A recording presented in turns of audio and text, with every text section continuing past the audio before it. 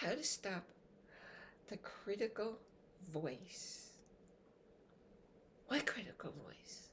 The one that's yabbering right now. In fact, it's saying, hey, little voice, if she's got a little voice, I am out of here.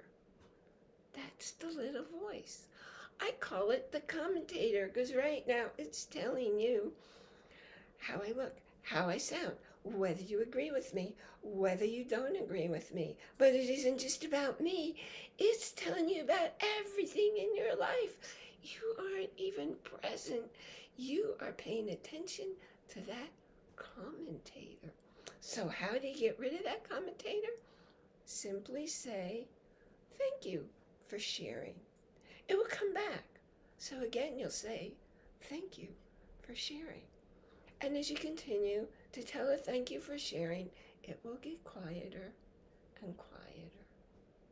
I'm Ellie Bierman. Thank you for coming by. You'll find a whole lot more information like this at yourrelationshiపింtelligence.com.